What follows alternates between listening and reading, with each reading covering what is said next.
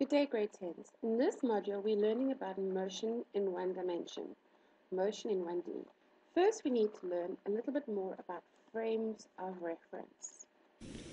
In order to describe the position of an object, you need a reference point and a set of reference directions. It is difficult to describe the position of the car because we do not have a reference point.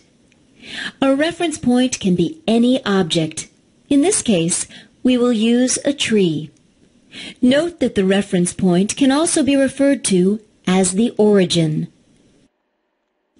The car is in front of the tree.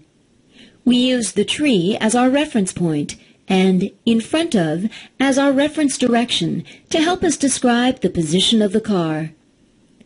A plus sign or minus sign can be used to express the position of an object relative to the reference point. Here we use a plus sign to show that the car is in front of the tree. Now, the car is behind the tree. The tree is still our reference point, but now the reference direction is behind. We use a negative sign to show that the car is behind the tree. Let's move the car to the right of the tree. Again, the tree is our reference point, and the new reference direction is to the right of. We use a plus sign to indicate that the car is to the right of the tree. Now we'll move the car to the left. We use a negative sign to express that the car is on the left side of the tree. Along with a plus or minus sign, the position of an object can be described as a distance from the origin.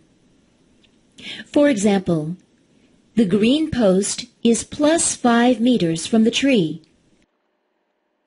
Or, the red post is plus 15 meters from the tree.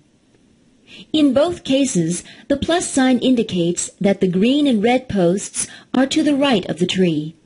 Notice that the blue post is minus 5 meters from the tree, and the orange tree is minus 10 meters from the tree. The minus sign indicates the blue post and the orange tree are to the left of the tree.